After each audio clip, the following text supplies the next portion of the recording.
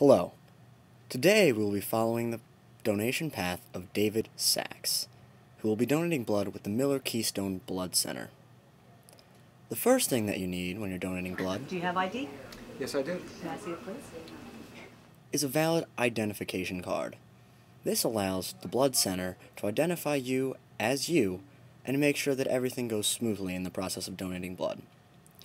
Acceptable forms of ID include a driver's license and also an official Miller Keystone donor card.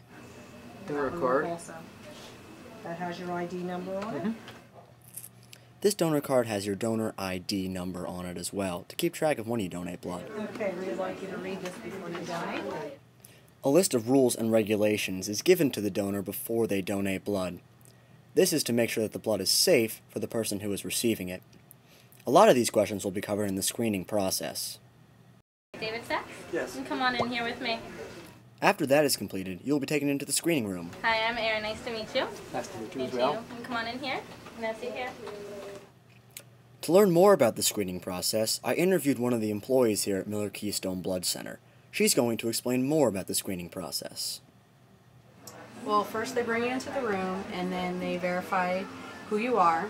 And then once they verify who you are, they go into, on a blood drive, they won't go into the computer system because they don't have that access. But what they will do is they will start with the screening process, which is the vital signs. They will ask your weight. They will stick your finger to test your hemoglobin. They will take your blood pressure, your pulse, your temperature. And if all those things are acceptable, they will then ask you the questions. You go through all the questions, and once you pass that part of the screening process, then they will take you out and draw your blood.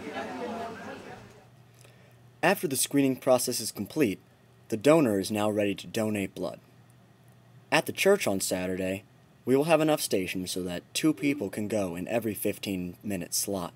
This will allow for smooth donation process and a fast in and out time for the donors themselves. Before drawing blood, the arm is sterilized with rubbing alcohol. This is to protect the arm from infection while donating blood. Other protective measures are taken by the employees of Miller Keystone Blood Center. Protective gloves are worn and masks to help protect them while you're donating blood. This is a safety precaution that is a Pennsylvania law, and you will see this occur at the church on Saturday. Warning: the following contains minor graphic content. You may choose to close your eyes for the next 15 seconds as the needle is stuck into the arm. Thank you. Okay,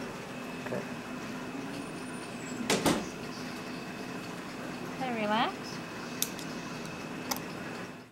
After the needle is inserted into the arm, it is secured with a Band-Aid and tape to make sure it does not come out during the donation process. During the donation process, you will be asked to squeeze a foam cylinder to keep the blood flowing through the arm and down through the tube into the collection bag, which is placed below you so that gravity can help the blood flow into the bag, which will hold 1 pint of blood. You probably noticed it's a fairly big needle that they put into the vein. There's 2 reasons for that. The obvious reason is that the large needle allows them to take the blood out faster. But also, if the needle is small, when the red blood cells come out through the needle, they get injured with the needle and it breaks them up into pieces. So then they can't be used for the transfusion because they're injured, but also when the red blood cells are injured, they release their insides, and that has potassium in it. And you can have high levels of potassium being released from the injured blood cells.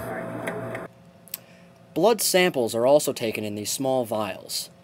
These samples are then tested to make sure the blood is free of any diseases. It's also used to take a cholesterol count, which will then be sent back to the donating patient. It's kind of like a free cholesterol test. These blood samples are also used to test blood type to make sure that the patient they are giving the blood to has the same blood type as the donor. Thank you for coming in, Rowena, for this. Oh, you're very welcome. Thank you for coming. Drawing the blood takes about 10 minutes. During that time, you can sit, relax, read a magazine, or do whatever you want until the process is over.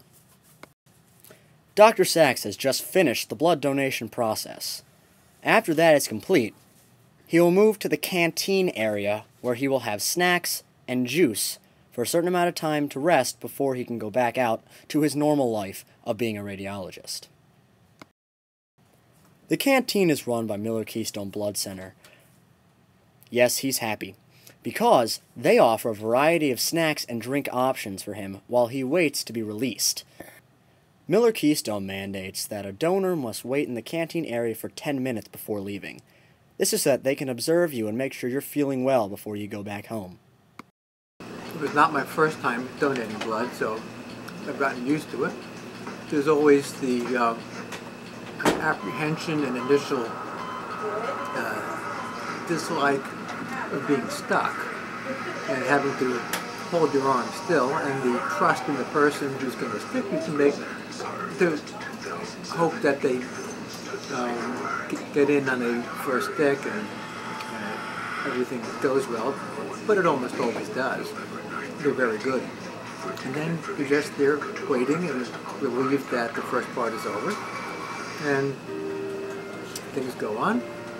You watch as the bag fills up, the needle comes out, and you say, that wasn't such a big deal. Then you come over, get yourself a glass of juice, cookie, and it's time to go on home. For donating blood, Dr. Sachs received a catchy white t-shirt that was free. Yes, free, from the Miller Keystone Blood Center, as a small token to show their thanks for him donating blood and helping out the people in his community who may need B-negative blood. I hope you learned a lot from this video, and I'd like to thank each and every one of you who have already signed up to donate blood at my blood drive. Thank you.